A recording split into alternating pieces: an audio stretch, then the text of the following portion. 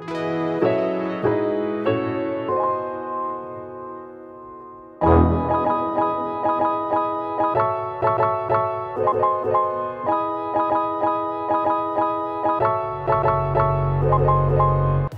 Atchison School community, I'm Jeff Yalden. Thank you for having me. I'm excited, I'm honored. We're getting ready to do the first assembly of the day, the high school. Let's kick it. All right. In Atchison, it's an honor and a pleasure to be back in your community. I'm glad to be here. Ladies and gentlemen, lives are going to change this morning. My heart is with you today. My message is bigger than what we're going through.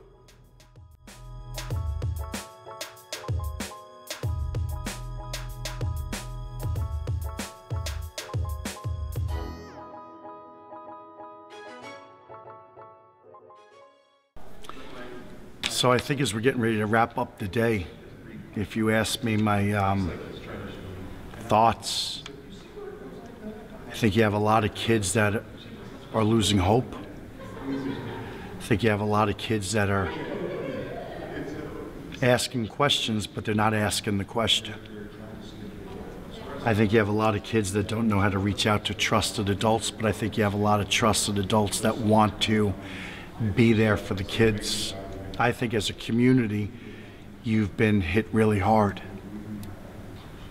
I don't think you're done. And in saying that, I really want to invite everybody to be on high alert. I want the students to be able to speak up for their friends. I want the teachers to continue to just be awesome. To reach out, let the kids know that you're there for them. More importantly than anything, I want the kids to be their best advocates, and if something's not right, I want them to be able to reach out for help. It takes a village to raise a child, and I think we need to get back to that. My visit at the high school was amazing. I'm super proud of all the kids that wanted to reach out and talk. My visit with the middle school was amazing, and I'm sorry we had to run. I think you have a beautiful community. I think we all need to watch out for each other and be there in support. And I think my final words are, mental illness is the greatest healthcare crisis of our time. And everybody needs to do their part in reducing the stigma and letting our kids know it is okay to ask for help.